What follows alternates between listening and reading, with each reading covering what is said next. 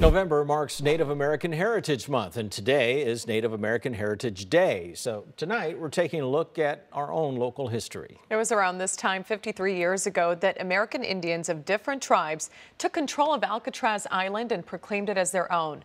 I traveled to the island with one of the leaders of that movement as she reflects on their protest.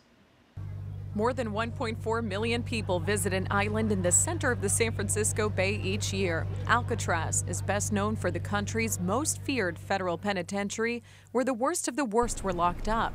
But in 1963, the prison was shut down and served no purpose for years.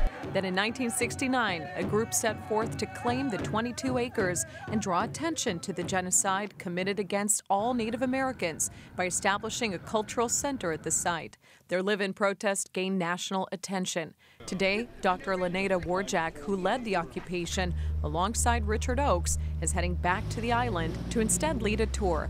As the boat approaches Alcatraz, traces of their decades-old demonstration come into view. Red paint at the front entrance reads, Indian Land. It was exciting. We wanted to do something to help our people in fighting for treaty rights and enforcement of our treaties.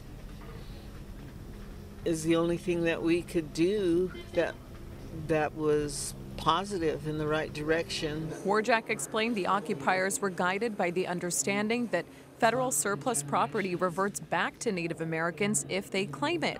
So for the next year and a half, about 400 natives from far and wide used the abandoned prison as a home. They went by the name Indians of all tribes. Everyone cooked, cleaned, and took care of their kids.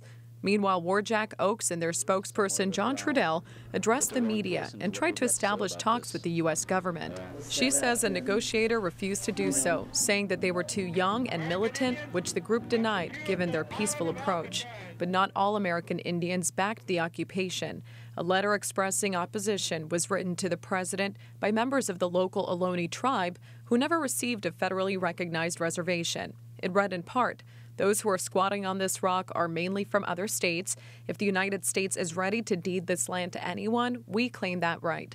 We will immediately restore it as a natural wildlife sanctuary and a way station for all people navigating the bay." We can't help but be who we are, and this was the place that we wanted to occupy, and it had international press. So the media is really important for us. We live or die by the press. And we didn't have any,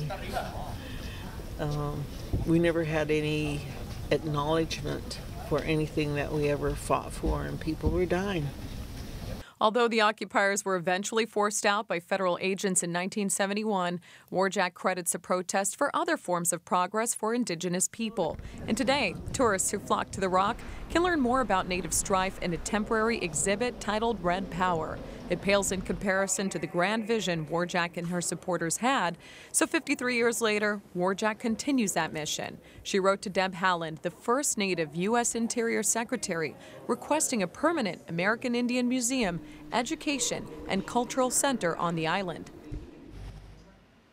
There might be some people who didn't even realize that happened. You know, she mentioned the other forms of progress that that action took. Can you elaborate on what she was talking about? So she credited their demonstration for leading to other forms of progress, as I mentioned, one of which she pointed to was President Nixon eliminated a policy called Public Law 280, which at the time extended federal law enforcement into Indian territory. And then she also said that the Indian Child Welfare Act was a result of this as well. So that stopped the federal government from taking custody of Indigenous kids. Interesting. That's a big evolution still going on with relations between tribes and the federal government. That one's actually hanging in the balance with the Supreme Court soon as well. Oh, thank you.